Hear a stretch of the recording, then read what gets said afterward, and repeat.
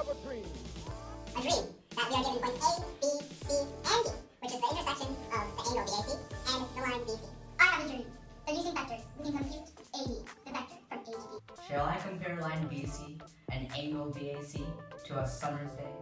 He who thinks to math before proving often makes great errors. Before anything else, using clever tricks to explain a general solution using vectors to find a vector that is an angle bisector of the angle between two given vectors, vector A and vector B, in terms of vector A and vector B, is the key to success. The first rule of Fight Club is that you solve a simpler problem first.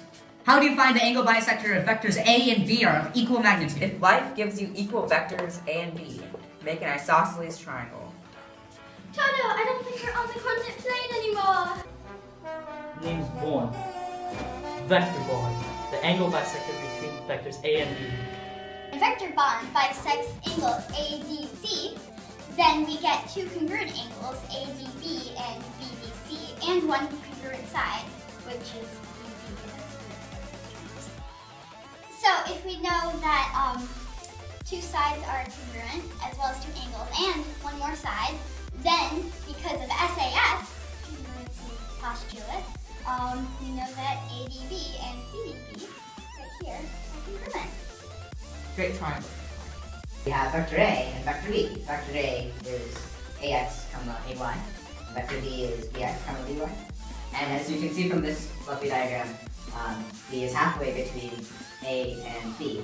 This is because of HL postulate, which means that these triangles both have to be congruent to each other. The components of both triangles must be congruent. This side is congruent to this side, and therefore, if we just label them as Y, they are congruent, and therefore, the Y component is halfway between A and B, which means that the Y component should be 1/2 of the Y components of A and C added together. Ditto for X, so you have B being 1/2 in between the X values of A and B, and therefore AX plus BX over 2 equals B. It's called X coordinate. To be or not to be? That is the question. The angle bisector magnitude does not matter as long as it still bisects the angle. Therefore, we can multiply vector bond by a scalar, or 2, to find a new angle bisector, AX plus BX, AY plus BY. As you can see, this is the same result you get by simply adding the two vectors. Therefore, if you want to find the angle bisector between two vectors of equal magnitude, you can just add them together. How do we solve the general case when the two vectors are of unequal magnitude?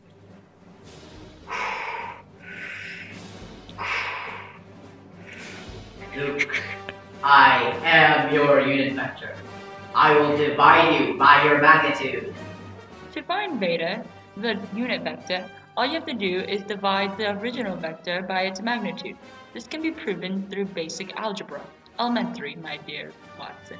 Therefore, we simply add the two unit vectors together to get the angle bisector of any two vectors.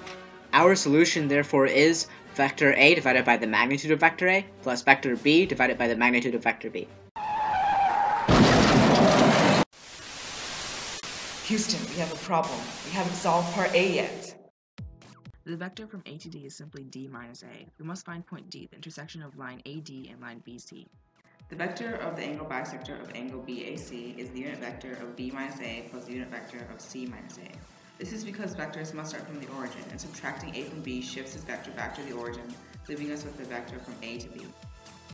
Therefore, we have the vector from A to B to become 6 minus 4, 3 plus 2, or 2, 5. And the vector from A to C becomes 12, 4. The unit vectors are 2 square root 29 over 29, 5 square root 29 over 29, and 3 square root 10 over 10, square root of 10 over 10. To find the slope of the angle bisector, we can divide the difference between the two y coordinates by the difference of the two x coordinates, rise over run, which is the square root of 290 minus 1 over 17. To find the equation of line DA, we use point slope form to arrive at y plus 2 is equal to square root of 290 minus 1 over 17 times x minus 4. One small step for man, one large leap for part A.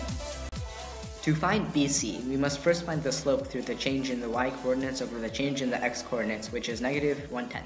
We can then use point slope form to find the equation of the line, which is y minus 3 equals negative 1/10 times x minus 6, further simplified to y equals negative 1/10 times x plus 3.6. We can find the intersection between these lines using a system of equations to find d. Substituting in y provides us with the x-coordinate 40 times square root of 290 plus 496 all over 131. We can then plug this back in to find the y-coordinate of point d.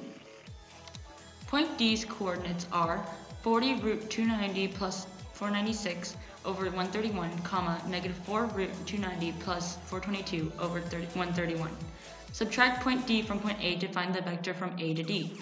This leaves us with the vector of D from the origin being 40 square root 290 minus 28 over 131, comma, 684 minus 4 square root 290 over 131.